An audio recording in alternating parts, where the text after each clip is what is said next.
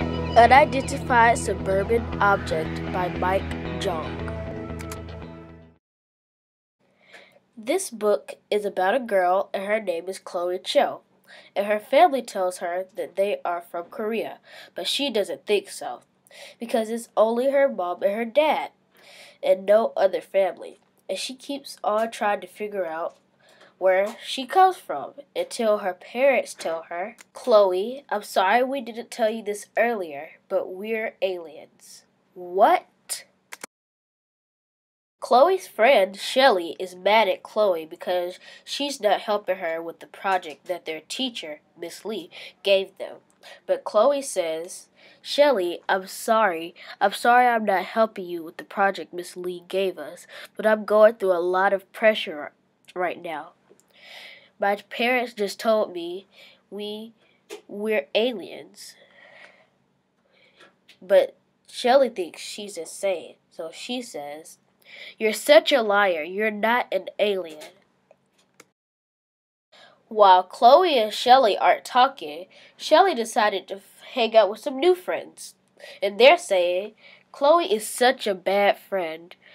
But Shelly says, "No, she is not. Chloe is the greatest friend ever." And when Chloe hears this, she says, "Shelly, you really think that?" Now Shelly and Chloe are back friends, and Chloe tries to show Shelly that she really is an alien. But Shelly says, "So you really are an alien?" And Chloe's reply is, "You'll see." And Chloe licks a special fish off of her planet, and her tongue glows. And Shelly says, "So since we're friends, let's get started on that project."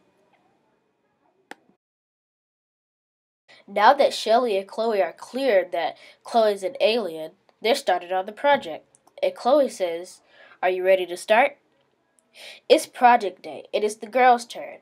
After Shelly and Chloe are done, their teacher, Miss Lee, gives them a C- because they didn't have enough research.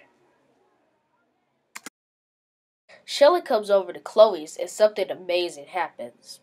"Shelly, you'll never find out what just happened. You remember when I sent in my DNA to that DNA company? They sent it back in the mail, and it said I am an alien." Shelly's reply is, "What? So it must be true." You should read this book to find out more about what happens in Unidentified Suburban Object.